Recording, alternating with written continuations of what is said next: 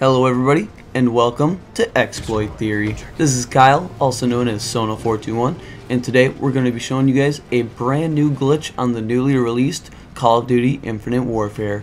Now this is going to be a very high ledge on the map Scorch, and all you're going to need is the FTL jump.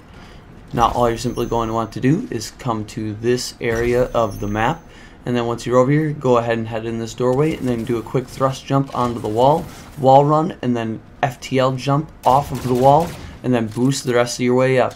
Now you should be able to climb right up on this barrier, and now you're fully up here. But sadly the glitch ends here because if you jump any higher you will hit the warning barrier, and if you jump past that you'll hit the sky barrier. But this is still a very nice glitch nonetheless, and if you'd like to see more content like this, please be sure to subscribe because we find content like this all the time. Now this glitch, and along with every other glitch on this channel, was found by our team, Exploit Theory. Now I hope you guys enjoyed this video. Please comment, like, subscribe, and I'll see you guys next time.